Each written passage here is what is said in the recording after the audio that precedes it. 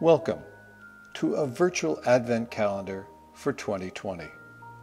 Like the Advent calendars of old, each day we will open a new door, revealing a symbol and a message that will help us grow in our anticipation of the coming of the Christ child. So let's open today's door and go deeper into Advent.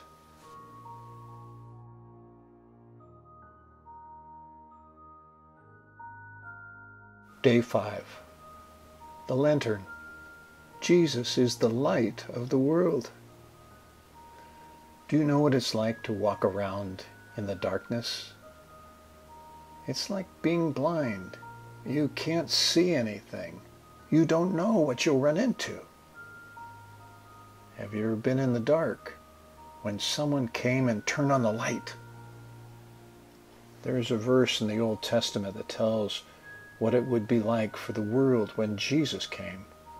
It said, "The people who walked in the darkness have seen a great light."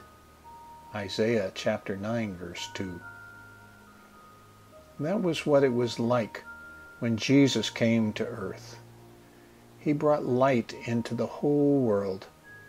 The light he brought is the truth about God and a hope for all people. He said, "I am the light of the world. Whoever follows me will not walk in darkness, but will have the light of life." John chapter 8, verse 12. Pray with me. Dear Jesus, we praise you for shining your light when we were in the darkness. We know that there are many people in the world who are still in the dark.